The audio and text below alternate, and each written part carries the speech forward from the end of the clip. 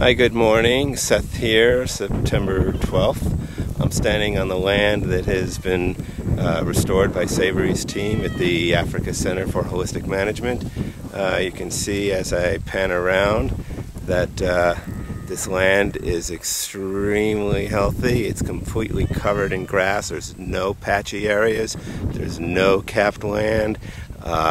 There's no space between the grass. It's what's called has good cover.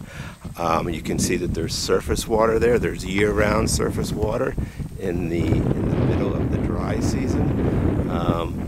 There was no surface water here in the dry season before. The land was patchy when he got it. It was turning to desert like the rest of Africa.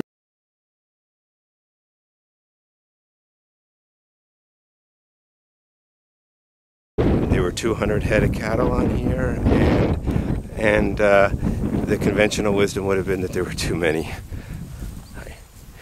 In fact, he's running 500 head now. There's over twice as many as was here before, and the land is completely healthy and restored, as you can see.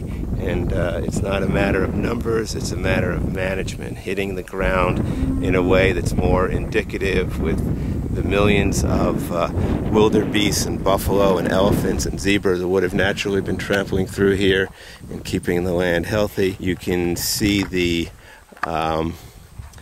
bunched cattle in the distance there.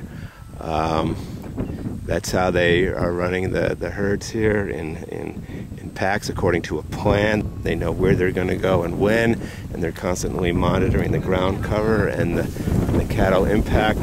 But the point is that this is restored land.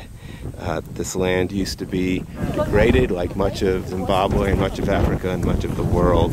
It's now restored, so it's sequestering carbon, and it's retaining water, and it's providing a sustainable livelihood for people who depend on the land. So this is a good news story. We need more of them.